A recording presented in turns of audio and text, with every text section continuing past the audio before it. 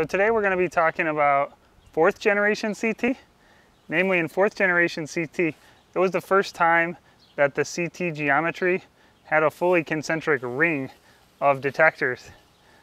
This is Brian Nett from HowRadiologyWorks.com.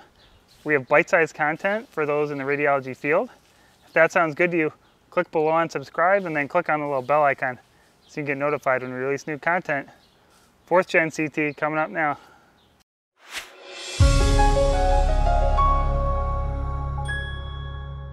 High level, what we're going to be doing is talking about fourth generation CT, and we have other videos on the first three generations of CT.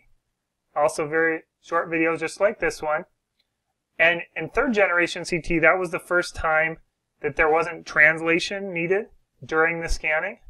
So fourth generation CT is a little bit different than third, because if you remember in third generation CT, both the source and detector rotated and they were constantly across from one another.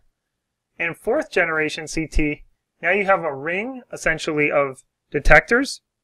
So more detectors are necessary, and then your source is moving around and the detectors are stationary. So this sometimes is called rotate stationary geometry. For several reasons, this didn't win out the race, and third generation CT really is a more efficient way to acquire the data.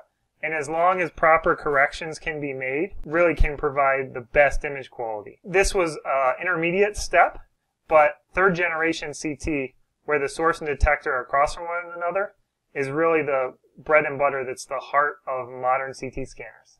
So again, this is Brian Nett with HowRadiologyWorks.com.